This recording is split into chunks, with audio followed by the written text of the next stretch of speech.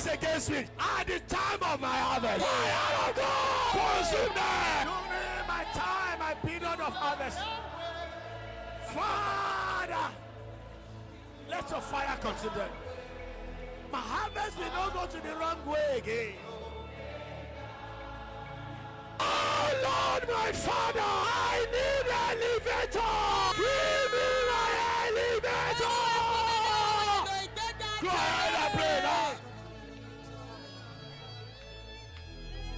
Father, I relocate my destiny by fire to the mountain of glory. In the name of Jesus, there is a mountain of glory. Pray that prayer for yourself.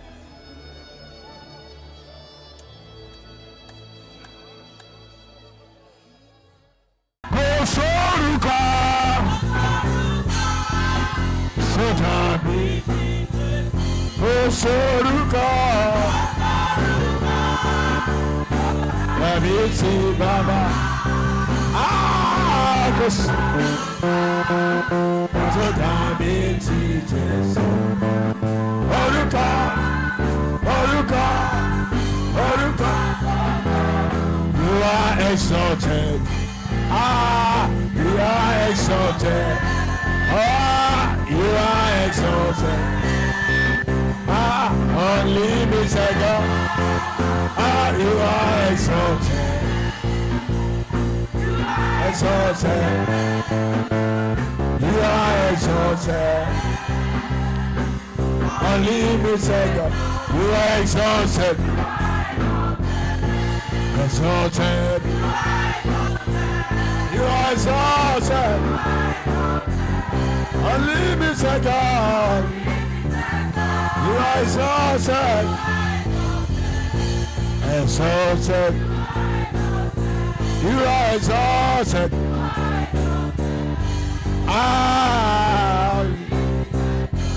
Yes, you are. Abasiya, not Judah. Agunesheba, yes you are.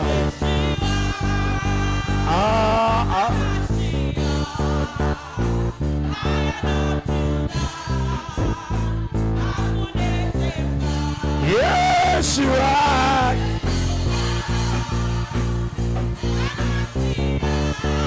Lion of Judah. Agunesheba. Yes you are, yes you are. Amasia, I am not Judah. Agunesh. Lift up your two hands and say, Father, you are worthy to be praised. You are worthy to be glorified. You are worthy to be magnified.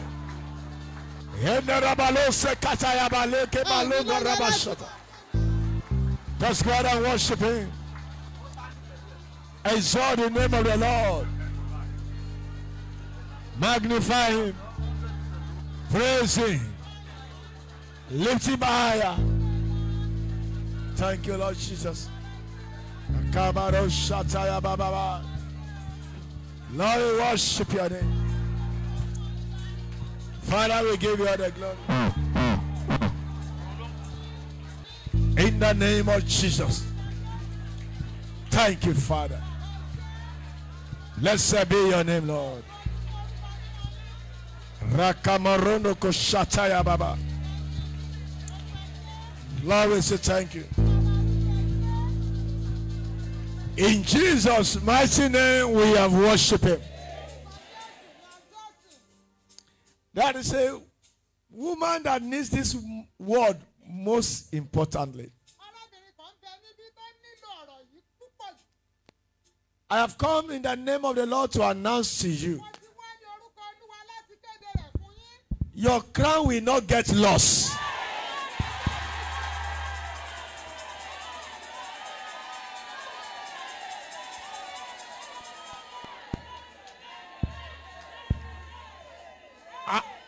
I decree again, in the name that's above every other name, your crown will not get lost.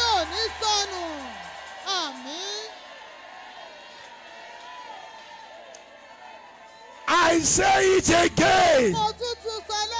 In the mighty name of Jesus, your crown will not get lost.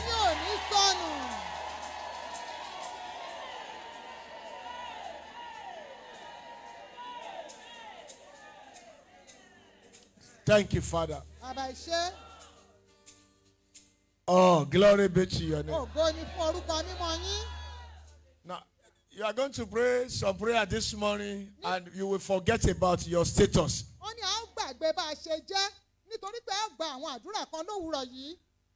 Thank you, Father. You will lift your voice. Maybe I should allow you to do it now. I don't want to. I'm trying to wait for some people that are coming late, but I think we need to do it now. You will cry like a baby. Cry the cry you're supposed to cry for enemy. Cry it here now. The cry that they thought that you will cry. Because my daddy said you will not cry it. Amen.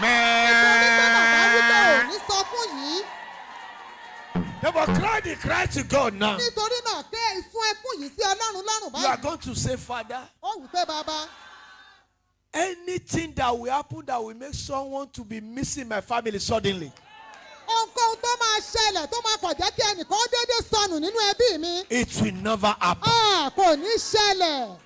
Are you ready to pray? Husband, pray for your wife and children. Wife, pray for your husband and children. And say, Father. Are you there? Say, Father. Whatever will make someone to be missing suddenly in my family, it will never happen. Go ahead and cry to God. Go ahead and cry to God. Whatever will make anybody to miss suddenly, I will not miss suddenly. My wife, my children will not miss. I will not miss. In Jesus' mighty name we are praying. Amen. Amen. Amen. I have come to tell you in the name of the Lord of hosts, in the name of Jesus Christ, none shall be missing. Amen. Is that the amen you can say? Amen. In the name of Jesus, you will not be missing. Thank you, Father. Hear me as I hear the Lord. The Lord said there is somebody. You have been seeing the traces. He said they want your organ to pack up suddenly. Organs. To pack up suddenly. They targeted the kidney and the liver. The Lord said I should tell you, the arrow will return to them now. Amen.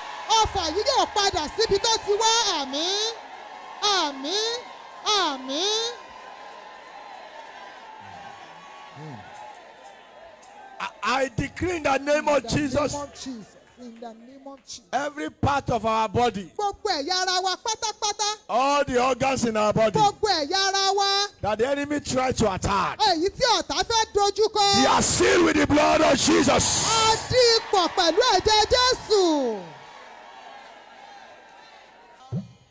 I prophesy to somebody. Your ear will hear good news.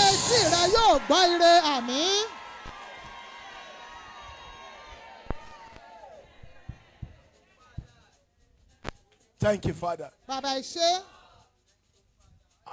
Just allow me to do what God asked me to do. The Lord said there is somebody that has been barren. He said I should tell you, I've given you two. Amen. Amen. Amen. Thank you, Father. Now hear me, brethren. Yesterday the Lord told me something. He said, do you know that there are some people that you will move with?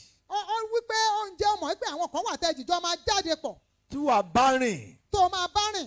And in ìrìnàjò síbi ògo máa yá kọ́kọ́. Then your movement to glory will be faster. There are some people you are going to move with. That your movement to glory will be faster. And there are some people you will move with. That will take you away from glory. Are you ready to pray? That person that I'm moving with, that is drawing me back from my glory. Lord Jesus, separate us today by fire. I am journeying with, that is taking me away from glory. Separate us today. Come on, God, and pray that prayer. Lift your voice and pray that. Fà mí kúrò nínú ògo tí kò jẹ́ kó gba ayé mi ó yá kókó. Ọlọ́run ẹ̀mí mímọ́, Olúwa pín wa níyà, Olúwa pín wa níyà. Ọba àwọn ọba pín wa níyà, arúgbó ọjọ́ pín wa níyà. Ọlọ́run ẹ̀mí mímọ́ pín wa níyà. Ẹni tí mò ń bá rìn. That is taking me away from glory. Èyí tó ń fà mí kúrò nínú àrìn àjò ògo. In the name of Jesus. Ní orúkọ Jésù. I decree that in the name of Jesus, separate us. In Jesus' mighty name, we are praying. Amen. Amen. Amen. Jesus. I want you to say amen if you want to say amen. Whosoever you are joining with, that is taking you away from your glory. If your amen can be louder, there shall be separation now. Amen. Amen. Amen. Now, you will pray the second one better now. Who am I to go with? Who am I to journey with? That I will get to my glory faster. Connect us, oh God. Lord, who is that fellow that I'm supposed to journey with? That I will get to the place of glory quickly. Father, connect us, oh God. Lift your voice, say, Father. You can do better, say, Father. Whosoever I need to journey with, that I will get to the place of glory. Connect us together. Go ahead and cry to God.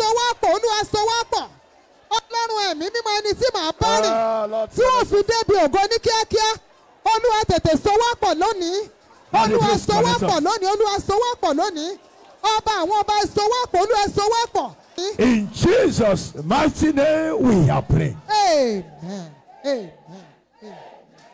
By the power in the name of Jesus, the Lord will connect you to that fellow that will take you to place of glory. In the name of Jesus. Amen.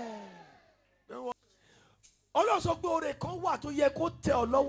Lord said, some years ago, the Lord said there is a blessing that you should have gotten to your hand some years ago. Hey, but because of this conspiracy, they took it away from you. Those people that conspire against you may not know them. Every spirit of conspiracy in the physical and the spiritual. Amen. Amen. Amen. Can somebody pray? Can you pray? Please pray. If that battle is, if you can conquer it, if that this problem is conquered today, you will see that you begin to see your glory tomorrow.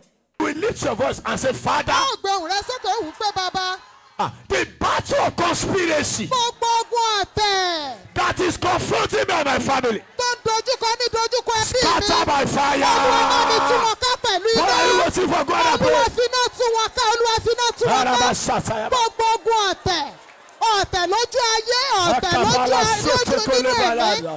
ọ̀tẹ̀ nípa ti ara àti nípa ti ẹ̀mí. Èyí tó dojúkọ mi dojúkọ ìdílé mi. Olúwa finá tú wọn ká. Olúwa finá tú wọn ká. Olúwa finá tú wọn ká. Olúwa finá tú wọn ká. Scatter them. Gbogbo ogun ọ̀tẹ̀. Scatter them. Èyí tó dojúkọ mi. Ogun tó dìtẹ̀ mọ́ mi. Dojúkọ ìdílé mi. Nínú ìjọ Ọlọ́run. Olúwa finá tú wọn ká. Nínú ẹbí mi. Gbogbo ogun tó dìtẹ̀ mọ́ mi. Nínú ìjọ Ọlọ́run. Níbi iṣẹ́ mi. Ọlọ́run ẹ̀mí mímọ́. Ọba tó ń gbàdúrà. Olúwa finá tú wọn ká. Olúwa finá tú wọn ká. Olúwa finá tú wọn ká. Olúwa finá tú wọn ká. Olúwa finá tú wọn ká. Gbogbo ogun tó nílé ìyá, nílé bàbá, nílé ọkọ, láàrin ọ̀rẹ́, nínú ìjọ. Olúwa finá tú wọn ká. Arúgbó ọjọ́ finá tú wọn ká. Olúwa finá tú wọn ká. In Jesus' mighty name we are praying. Amen. Amen. Amen. Jesus. Ibi tí a ti ń dáná ọ̀tẹ̀ fún àti ẹbí rẹ̀. Ó yá mo pe iná àti àrá Ọlọ́run kó bẹ̀ wọ́n wò níbẹ̀. Amen. Amen. The junction of conspiracy in your life and family. I had the fire and thunder of God to destroy them there. Amen. Whatever they use conspiracy to take out of your life. Ohun gbogbo tó ti fi ọ̀tẹ̀ gbà kúrò nínú ayé rẹ. Recover now in the name of Jesus. Amen. Gbà á padà ní orúkọ Jésù. Thank you, Father. Bàbá ìṣe.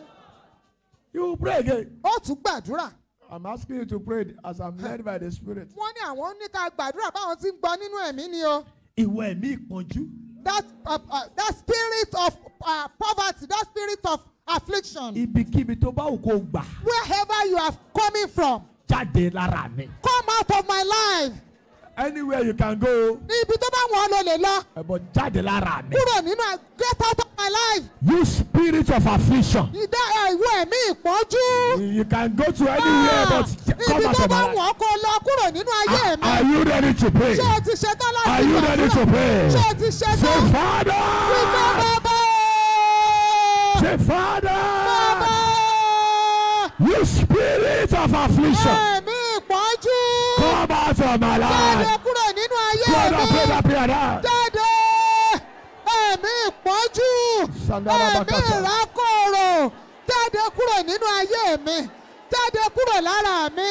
Jáde kúrò lára mi. Jáde kúrò nínú ẹbí mi. Jáde kúrò nínú ẹbí mi.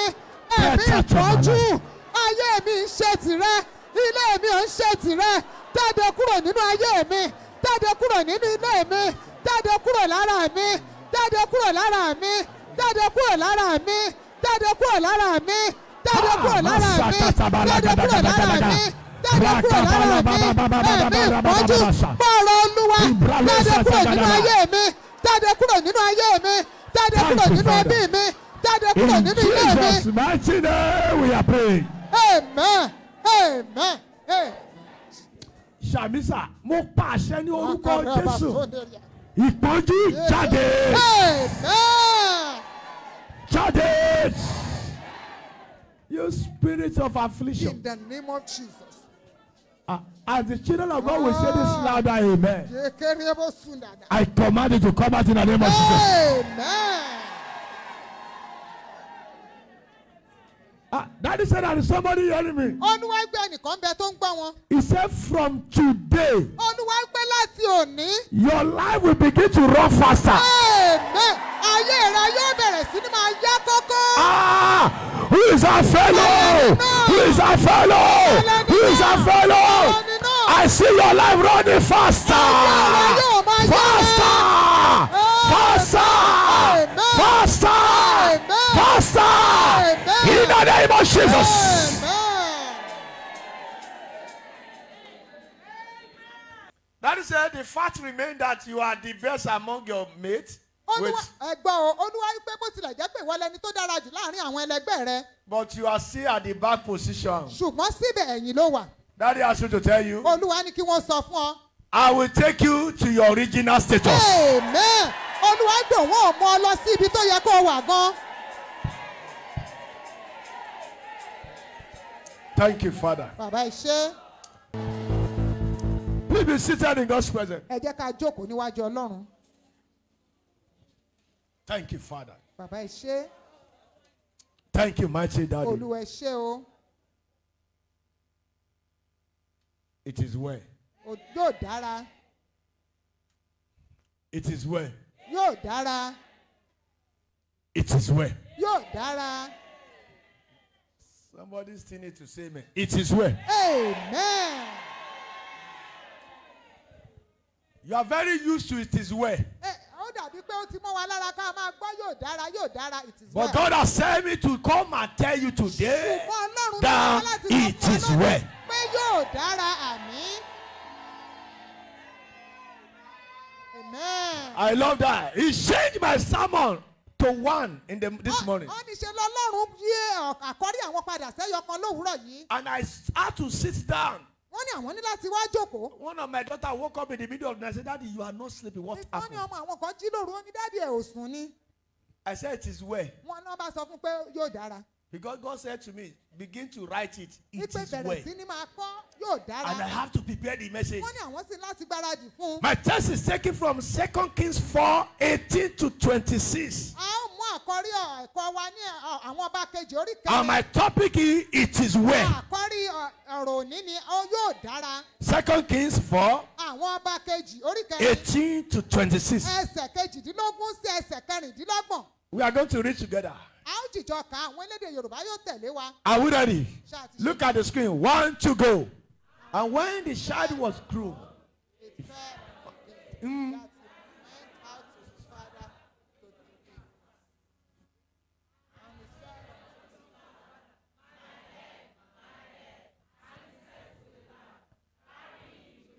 now the boy said, Ori me. My head, my head. And the father said, carry him to what? To the mother. Let's go. I want to go. Nígbà tí wọ́n gbé lọ fún bàbá rẹ̀, tí wọ́n sì mú lọ fún ìyá rẹ̀. When they took him to the mother, Nígbà tí wọ́n gbé lọ fún ìyá rẹ̀, he lay with the mother till noon ó wà lọ́dọ̀ ìyá rẹ̀ títí di ọ̀sán, and died. ó sì kú. Your child will not die. Amen. Your children will not die. Amen. You will not cry over your loved Wọn ò ones. ní sunkún lórí àwọn olólùfẹ́ yín. And they will not cry over you. Wọn ò sì ní sunkún lórí yín. They will not console you with it is well. Wọn ò ní fi yóò dára, wọn ò ní fi rẹ̀ yín. Hey, did you hear that one? Ṣé ẹ gbọ́? They will not console you with it is well. Wọn ò ní sọ pé yóò dára kó máa fi rọ̀ yín. Amen. Amen. Amen. Let's go at 1, 2, go.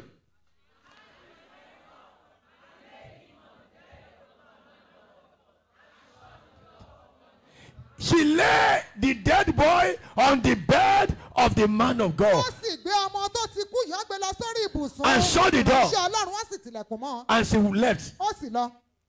The mother that the son died. Ọmọ ìyá tó jẹ́ pé ọmọ rẹ̀ kú. She didn't even cry. Kò tiẹ̀ sọkún. Lay the boy Ó gbé ọmọ yìí. on the bed Ó gbé sórí ibùsùn. of the man of Ti God ìránṣẹ́ Ọlọ́run. that she prepared. Ó sì gbáradì. She was the one that prepared the bed for the Òun man of gbọ́mọ God. lẹni tó gbé ibùsùn yìí sílẹ̀ fún And she ìránṣẹ́ laid Ọlọ́run. the boy Ó there sì gbé ọmọ yìí sórí and ibùsùn. shut the door Ó tilẹ̀kùn mọ́. and left. Ó sì lọ. Let's go. 1, 2, go.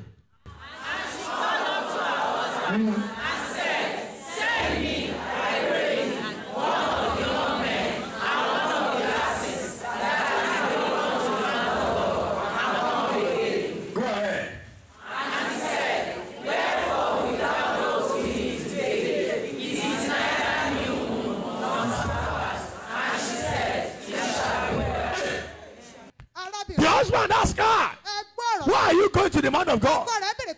It's not new, it's not Sabbath. And she said, it shall be well. Hear me?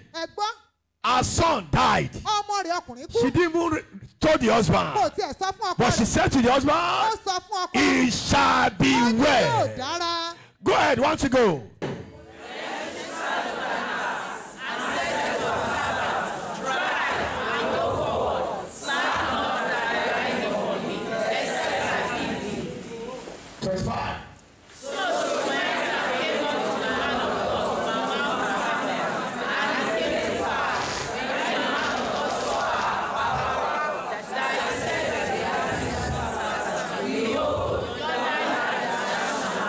Verse 26.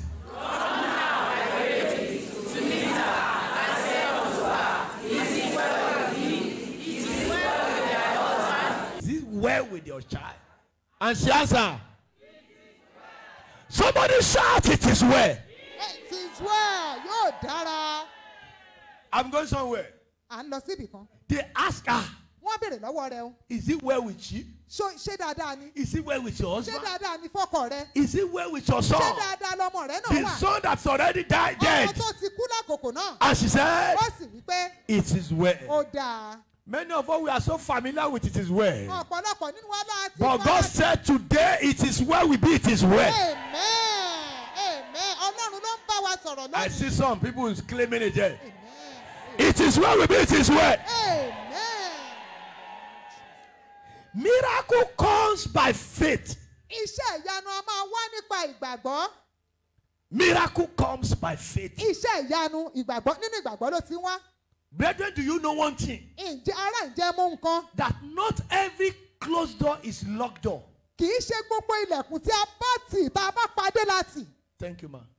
Many of us, we have received a miracle, but we don't have the faith to open the door. Ọ̀pọ̀lọpọ̀ nínú wa láti gba iṣẹ́ ìyanu wa ṣùgbọ́n ò ní ìgbàgbọ́ láti ṣí. When you see a door, bá a bá rí ilẹ̀kùn. don't believe that it is locked. Má ṣe lérò, má gbàgbọ́ pé ó ti tì. It's only closed. Ṣe ló padé. And when they close the door, Tó bá pa ilẹ̀kùn dé. you can open. Ó lè ṣí. I command today, every closed door to your destiny shall be opened. Amen. Amen. Before I got married, Wọ́n ní káwọn tó ṣègbéyàwó. many days, Ọ̀pọ̀lọpọ̀ ọjọ́. I don't lock my door. Wọ́n ní àwọn ò tiẹ̀ tilẹ̀kùn. Mo bàjẹ́ yẹn bàjẹ́. I don't lock door. He doesn't even remember to lock the door. Oh, even now, my wife will be the one to go and check and lock the. I don't know how Wọ́n ní to lock. títí di àkókò yìí àwọn ọmọ mi náà máa lọ káàkiri náà máa wo gbogbo. One day she was abusing me, say, you don't even shake the door. You just Nígbà go. yóò ti ẹ̀ ń wo ilẹ̀kùn ẹ̀ kàn máa lọ sùn. Ẹni tó ń pa Ísírẹ́lì mọ́ kì í sùn. Bẹ́ẹ̀ ni kì í tó gbé.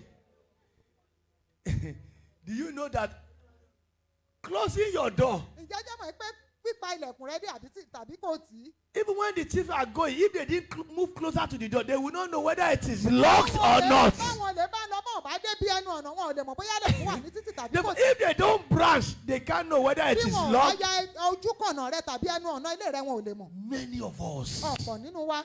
we are standing before a open closed door.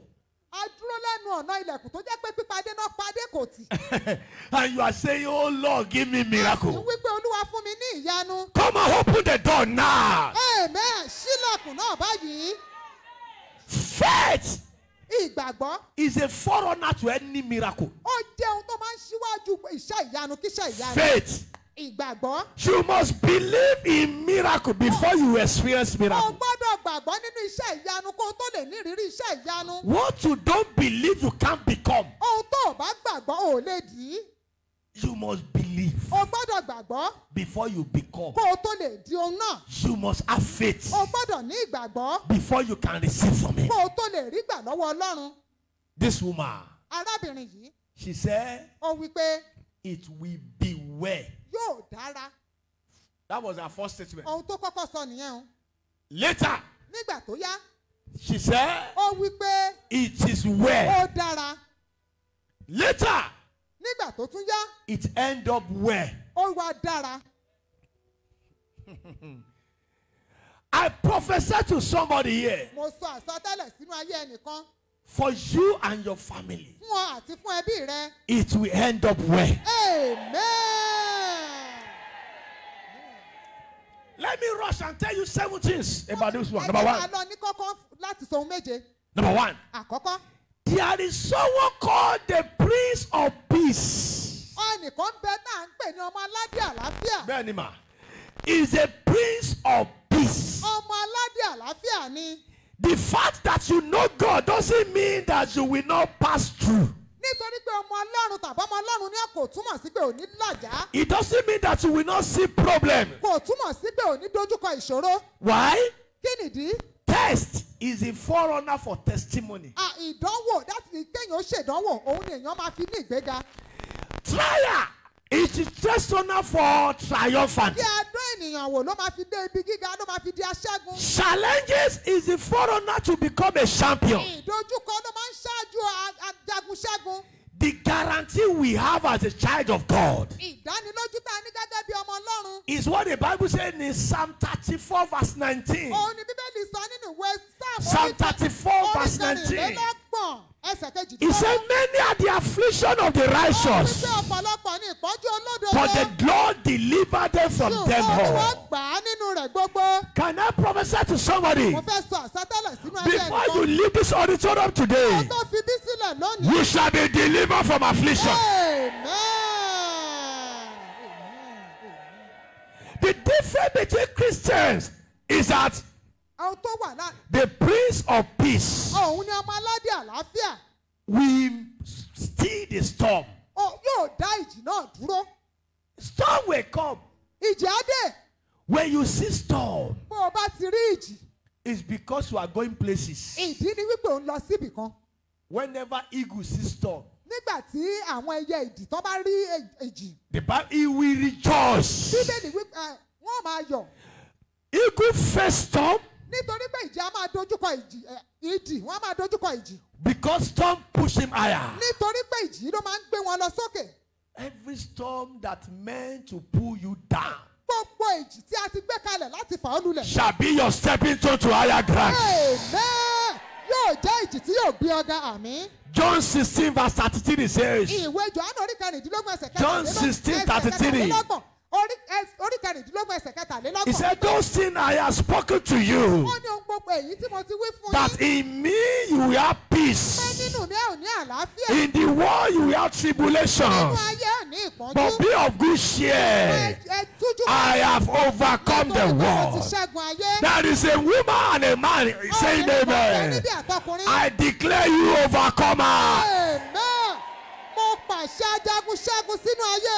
Because Isaiah chapter 43 verse 2 says, Isaiah 43 verse 2 says, when you pass through water, I will be with you, and the river shall not overflow you.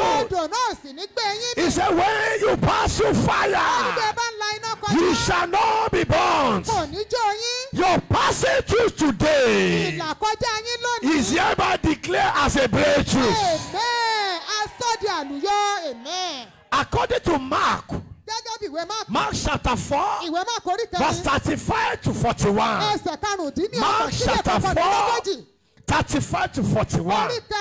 The Bible says on the same day, when evening had come, he said to them, let us cross over to the other side.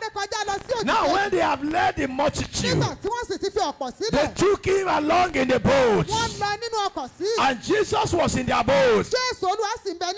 That Jesus is in your boat doesn't guarantee that storm will not come. The only guarantee is definitely you will not sink. You will get to the promised land. Hallelujah. You will not sink. You will get to the promised land. Thank you, Father. Do you believe this? Thank you. At least you believe.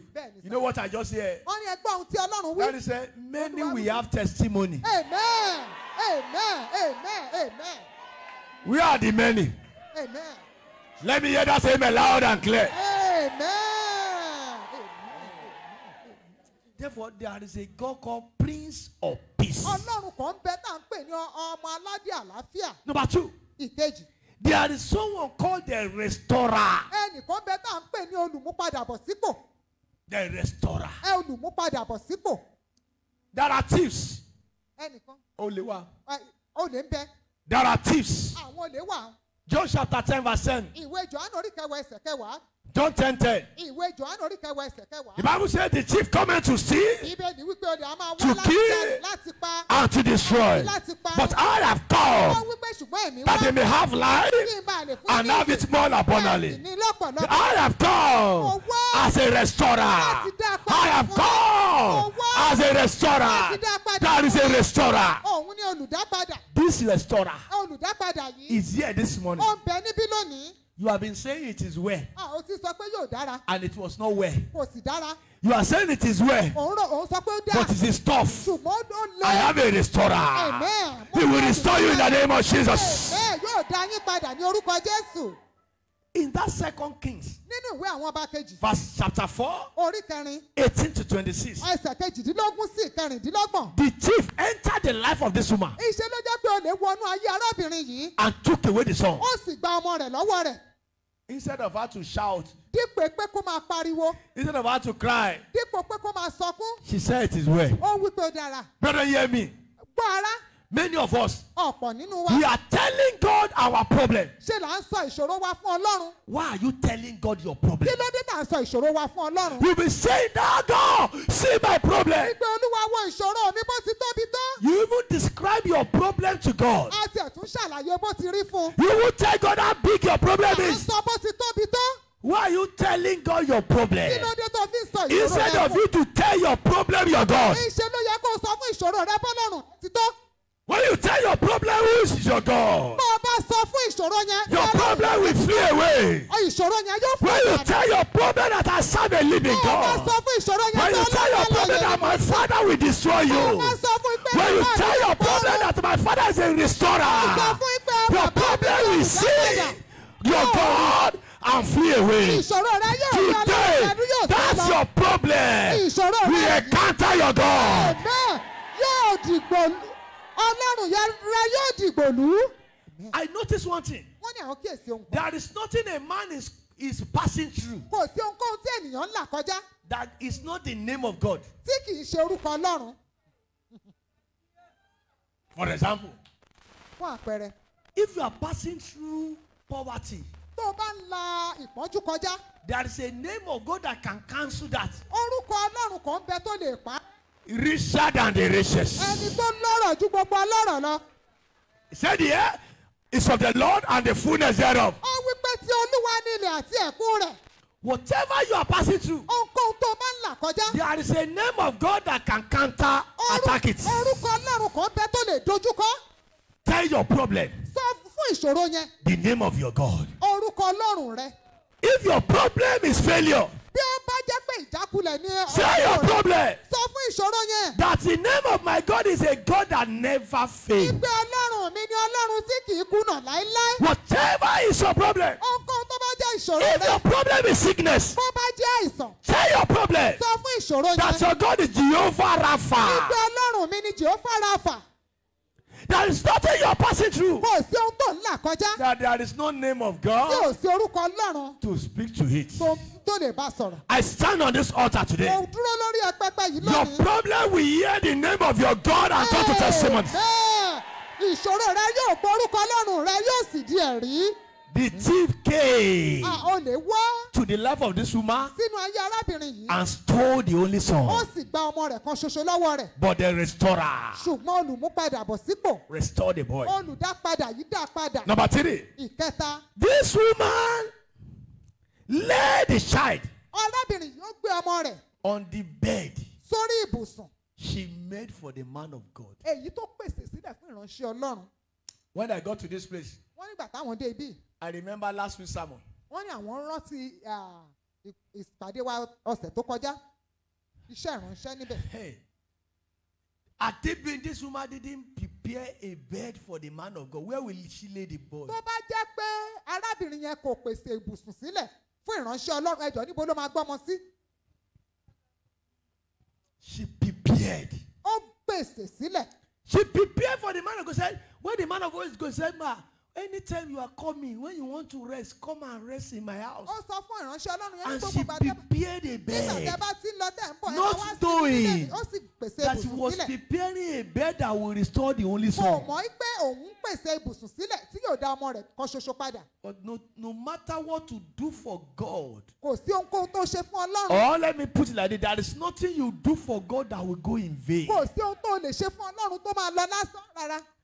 Your sacrifice will be rewarded. Àwọn irúbọ rẹ yóò ó rí èsì rẹ̀ gbà. The woman prepared the bed, Arábìnrin yìí pèsè ibùsùn sílẹ̀. expecting the man of God when he's coming back to come and lay. Ó ń retí ìránṣẹ́ Ọlọ́run nígbà tó bá dé kó máa sùn síbẹ̀. It was the bed that delivered his son. ibùsùn yìí gan ló gba ọmọ rẹ̀ là.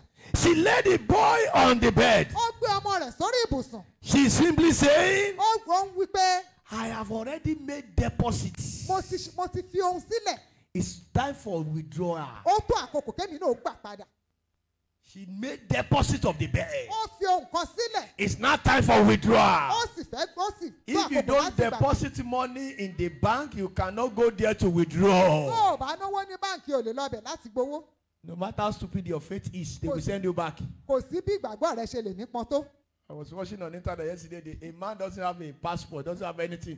He went to Ohun kan wà lórí alátagbà lánàá ó lọ sí airport. and said, I'm going to America. Ó ní òun lọ sí Amẹ́ríkà kò ní passport.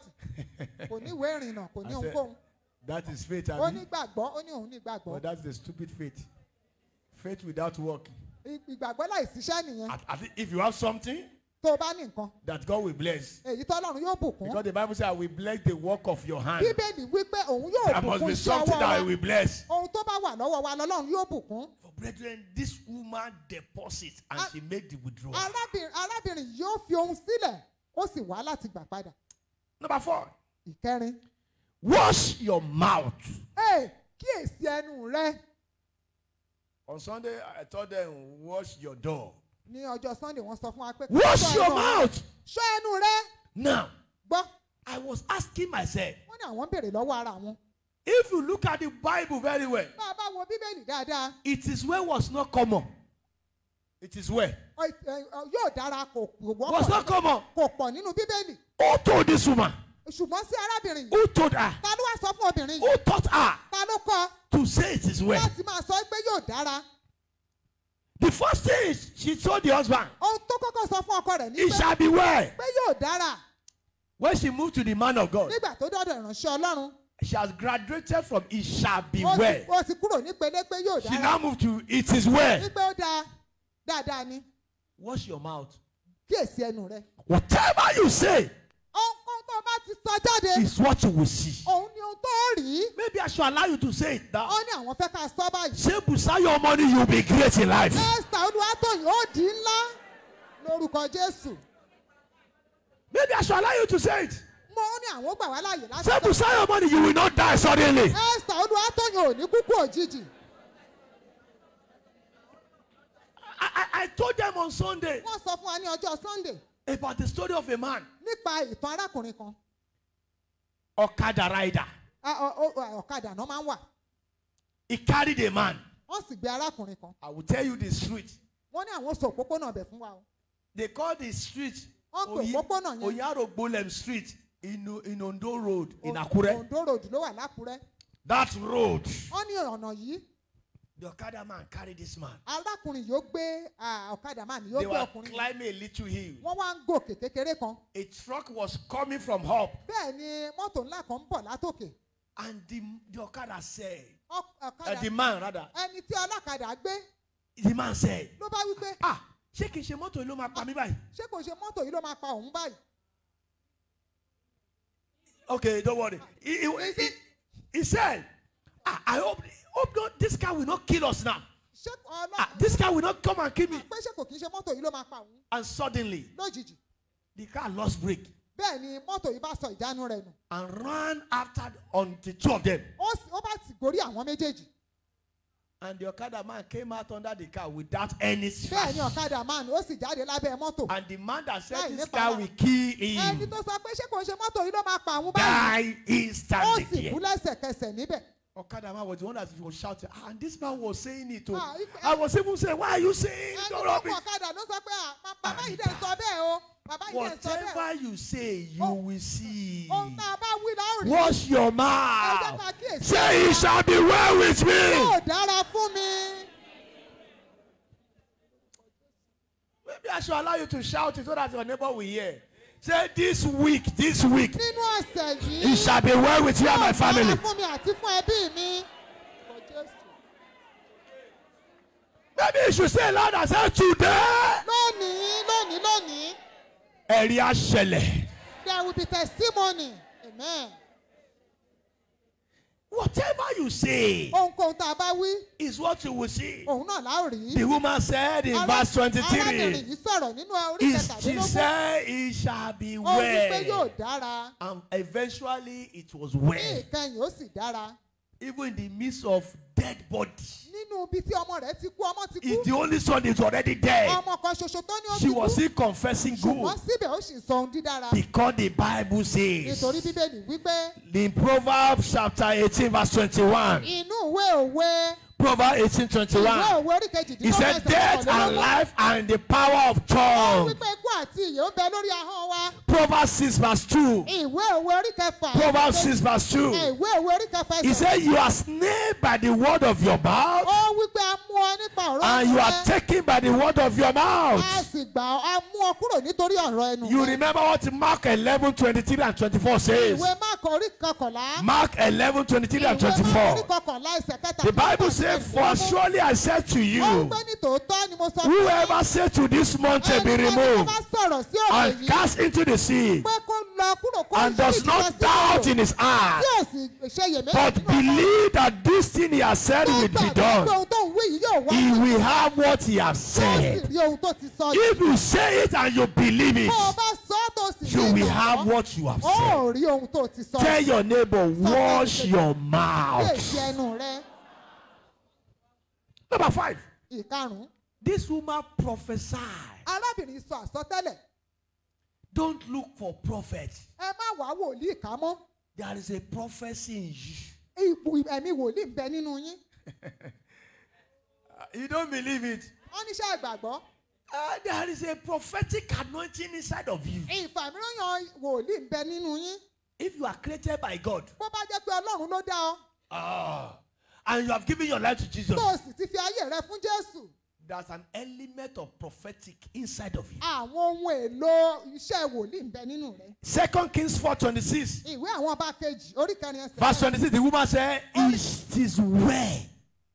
She said, it is well. ó wí pé yóò dára. And that was a prophecy. eléyìí jẹ́ àsọtẹ́lẹ̀.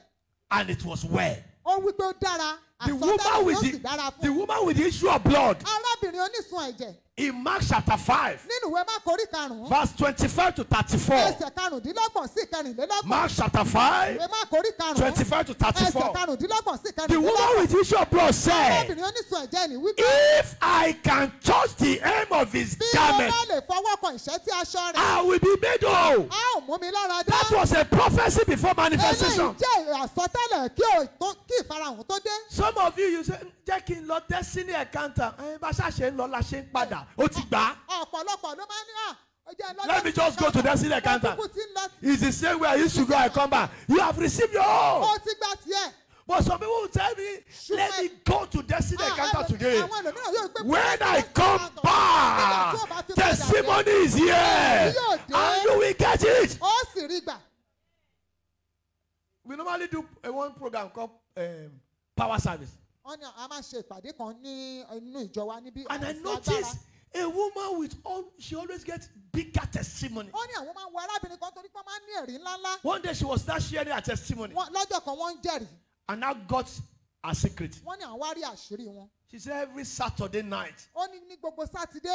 that preceded power service, sátidé ká tó ṣe power service ní sunday. she will wake up, á jí lóru.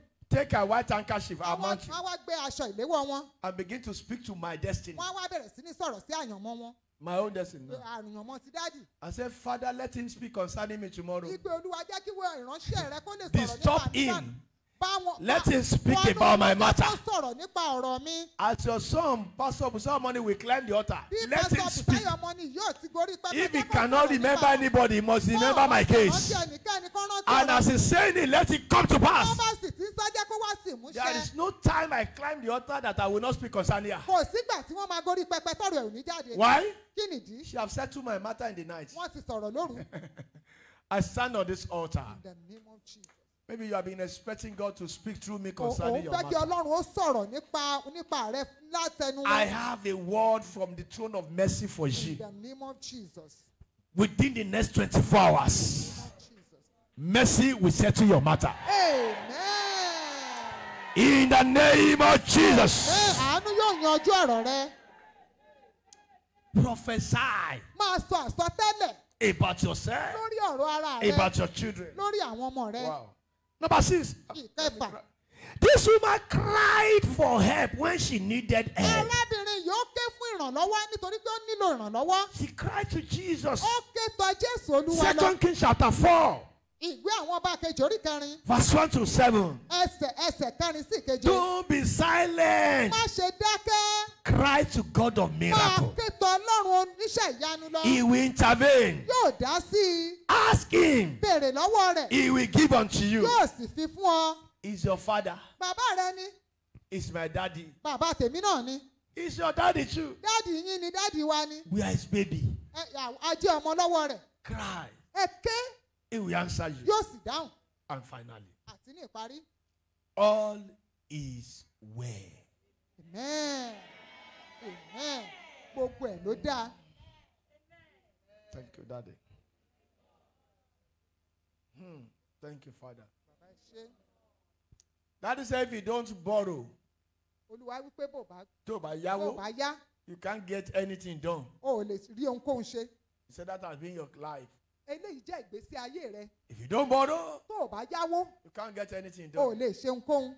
Daddy asked me to tell you. Wọ́n ní Olúwa ní káwọn sọ fún ọ. He said, I will visit the source of your finance. Amen. Olúwa wípé òun yóò bẹ orísun And you will not borrow again. o sì tún ní yá mọ́ àmín.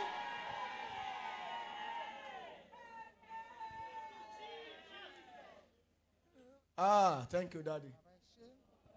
The Lord said there is somebody hearing me. Olúwa wípé ẹnìkan bẹ tó ń gbọ́ wa.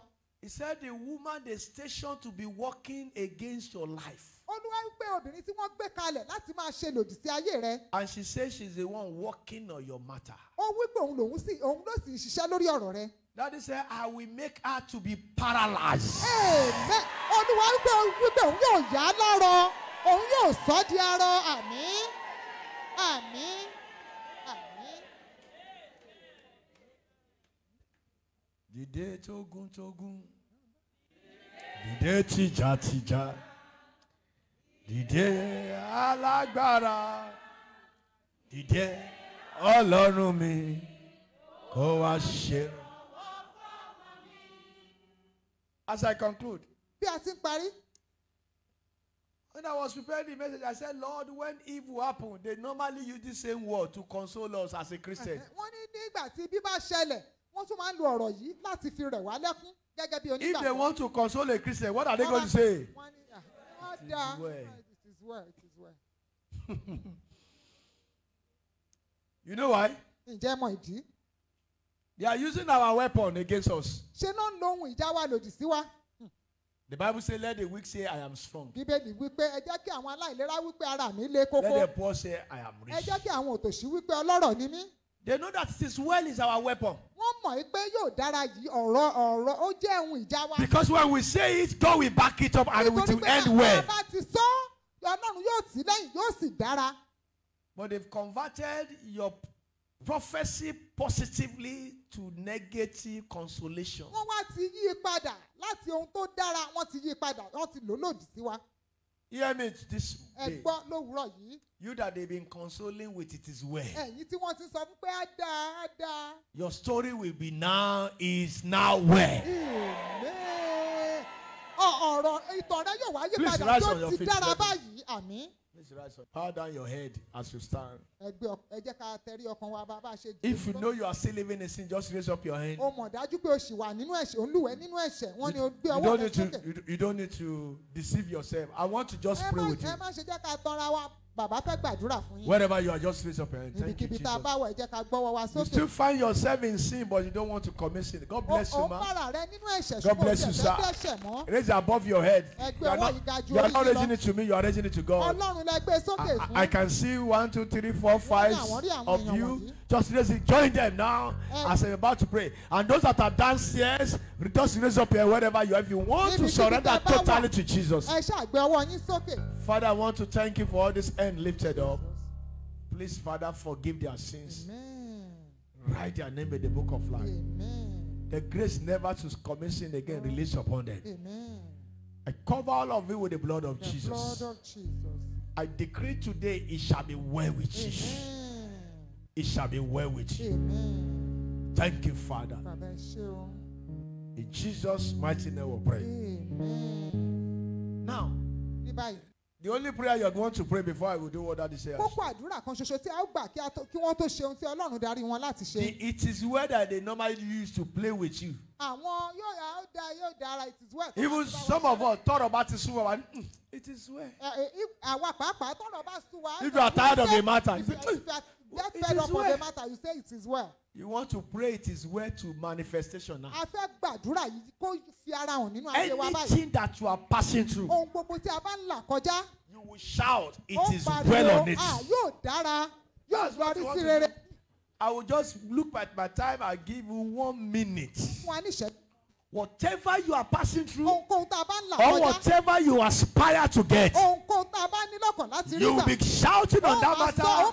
It is well. Are you ready now? You will shout the name of Jesus once. I begin to say it is well. 1, 2, go! Jesus! It is well. It is well. It is well. I thought you would be saying it louder. It is well. Yes, a mighty door is open. Lord, it is well. It is well. It is well. For my soul, it is well. It shall head well this week. It shall head well. It shall head well this week. Jesus, this week shall well this week. In the name of Jesus. The name of Jesus. My healing is perfect. Hallelujah. Praise God. God bless you all in Jesus' name. I want to invite you to this special program that God has given to us many years ago. We have been running all throughout this program. God has been doing wonders, great mighty testimonies. We call the program Destiny Encounter. This program comes up every Thursday in the morning by 7:30 a.m. at the Redeemed Christian Church of God, Seed of Life Zona Headquarters, Lagos Province 13 in Julius Elebiju Street, off Demuri Street, beside Car Wash in Ketu-Alapere, Lagos. Brethren, I want to sincerely invite you to this program. Join us in any Thursday, 7:30 a.m. Invite as many as possible. Anyone you know that is passing through one thing or the other, or someone that wants to know Christ more, that want to know Jesus, that want to serve the Lord, that really want to develop both physically, spiritually. Therefore, the place to go is Destiny Encounter. Come and the Lord God Almighty will bless you. See you in the next edition, the next Thursday, by 7:30 in the morning, and the God I will serve will answer you in Jesus' name. God bless you. I will hear your testimony.